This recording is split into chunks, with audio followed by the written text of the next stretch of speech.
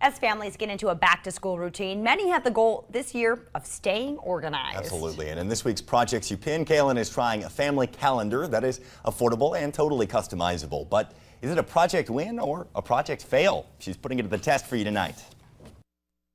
Hello everybody. As we get back into the swing with the back to school month of September, a lot of us are looking for a new family calendar. Now this pin was pinned to us by Diana. She said she wanted a new way to reuse all the paint samples she had gotten when you go to the home improvement store and you're trying to pick what color to paint a room. So I found a super fun family calendar you can make. This literally costs pennies, especially if you have a corkboard laying around. Let's get started.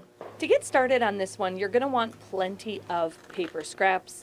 The paint swatches will work best though because they are sturdy. Nothing flimsy will hold up to the family calendar. Using a Sharpie, label all your dates of the month. Make sure you lay everything out before you start pinning. I'm just counting out the days of the month and adjusting my spacing based on what we need. Next up, using thumbtacks, place everything where it fits. You want to be sure that your thumbtacks are in pretty far because these little guys can be a bit dangerous if they fall on the kitchen floor. Ouch! Time to customize. Calendars are helpful when it comes to organization, but if you don't use them, they're worthless. Commit to having an organized month each and every month so that this system will work for you. In the end, this project was awesome. I loved it.